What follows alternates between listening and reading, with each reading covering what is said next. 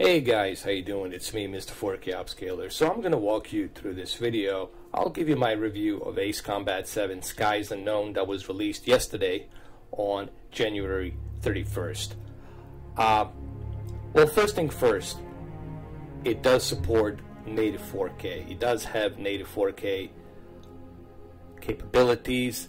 On top of the native 4K, you can also switch to a resolution scaling, meaning that you can practically scale the 4K resolution to 8K and have even more ridiculous detail.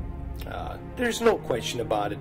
The PC version is by far the best looking version out of all three versions. And you will notice that. Another great thing is the fact that this game also has unlocked frame rate. And that's another cool feature that I really like about the Ace Combat 7 on PC. The unlocked frame rates are super smooth, and for a game like this, the unlocked frame rate when you're going up 100 plus 144, 200 frames per second on your monitor, it just looks bananas. It is really perfect for Ace Combat, especially in the multiplayer.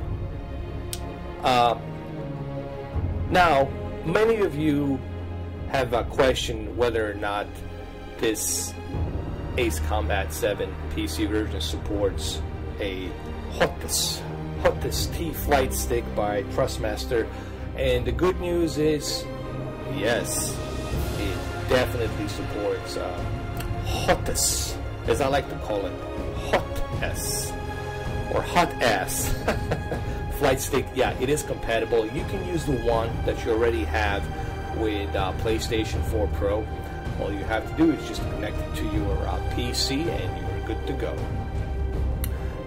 And as you will see right here, I'm going to show it to you in a second on the video, you will see that it is compatible. Another great thing about this is it's exactly the same layout. The same layout that's on the PlayStation 4 version. It's exactly the same as it is on the PC version, and that's awesome. You know, playing this with the unlocked frame rate, it's the best way to play the Ace Combat 7 on the multiplayer. Now let's jump into the graphics. Let's talk about the graphics. Here's the thing with the graphics. Yes, it does support native 4K, as you will see right here on the full screen. It does have a VSync, and it does have a frame rate that you can switch between 120 to 144, unlimited. So you have the ability to switch between the unlimited frame rate with no limits, or you can select your own frame limit depending on your specs on your system. And this is great, and this looks amazing on native 4K and 3040 by 2160. But you've got to make sure you select the full screen. Now, here's the part that kind of sucks. This is the advanced settings. The advanced settings is really kind of poor. They don't have that many options. The only thing they have is just scaling, which is cool. This can help you scale the resolution to 8K. They have anti-aliasing, FX AA high, shadow quality, texture, effect quality, post-processing quality, but there's some other stuff missing that DirectX 12 has. I was really hoping that maybe we would get a DirectX 12, but I'm not going to complain about this too much. I'm still happy with the settings that they do have here for the Unreal Engine 4. Remember, they can always patch this up with the update for DirectX 12 in the future. Let's jump into the multiplayer. Multiplayer, it's where this game really shines. Multiplayer is fun. I haven't had any issues with the servers. The servers pop in really quick, really fast. You can do a battle royale. You can do a team deathmatch. That's my favorite.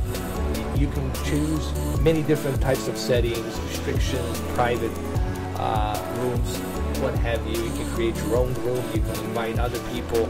So the multiplayer runs real smooth. I haven't had any issues whatsoever on the multiplayer. The reason the multiplayer, for me personally, it's great on PC is because it's more fluid. You know, when you are playing in native 4K with 144 frames per second or even more, frames per second.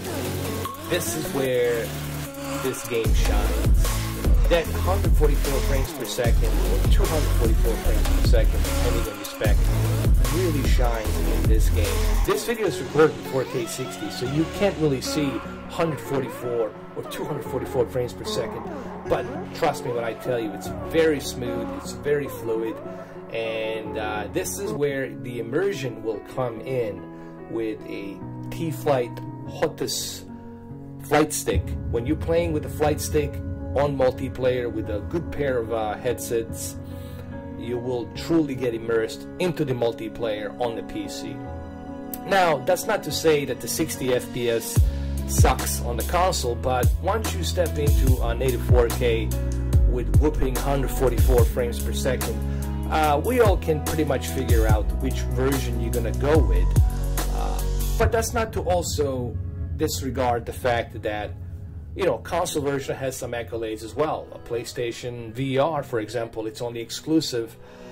The VR, it's only exclusive for PlayStation this year, and it's not going to be available till next year for everybody else.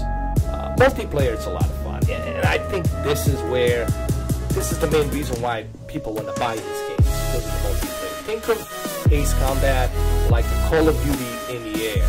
It's really what it is. It's fast-paced. It's like Call of Duty in the air, and you guys truly gonna love it. I'm telling you, I love it. It's very addictive. It's just that I kind of suck at it right now. But as you can see, no issues, no problems. Me selecting my sortie. The waiting, it's really not that long. Like 1 minute, 2 minutes. It depends. Sometimes. Maybe 40 seconds, 50 seconds. It's really fast, no bugs, no problems, load up really fast. Everything, it's smooth. As you can see, it quickly, server was able to pick up and load up the game, and just no issues, no bugs. In my honest opinion, I think that by far, this is the best version. You know, if you have a really good PC, let me put it this way, if you have a really good PC that can handle 4K and 144 frames per second, or maybe even higher, I highly suggest that you do so. Flying through these clouds at 144 frames per second or 244 frames per second in native 4K is truly a delight. You really feel like you're going through the clouds, especially if you've got a really good 4K monitor, 10-bit monitor like I do, 32-inch EW from BenQ. So look, I'm really happy with what Namco did here with the PC version. I was a bit afraid in my first time when I got this game. I only got 1440p, but then later on they patched up the game, they sent the update, and I was able to enjoy playing this in the native 4K. Everything really runs smooth. I honestly don't have any, there's no complaints. It supports the Thrustmaster Hotus T-Flight, the one that you have with the PlayStation 4. You can use it with the PC. It has the same exact layout on the buttons as the PlayStation version. If you don't have the flight stick, you can go ahead and use the Xbox controller.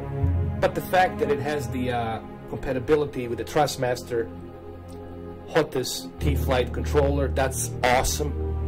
The fact that it runs in a native 4K and that you can scale the resolution to 8K, and the fact that you have no limits on the frame rates, so you can go as much as you want depending on how much your PC can handle. So I mean, I like it. I mean, I don't know, is there anything that I can complain at the moment? There's really nothing that I can complain. I don't see any bugs. It loads up pretty fast. The campaign is alright. You know, if you love the story of the Ace Combat, then I guess you're gonna enjoy it. But you don't have to necessarily be into the story or know the previous games to get into it. So there you go. Hopefully you guys like this video. Let me know what you think. I personally think that the PC version is the way to go, and I highly suggest that you guys pick up the PC version. Have a good one, Doug. Take care.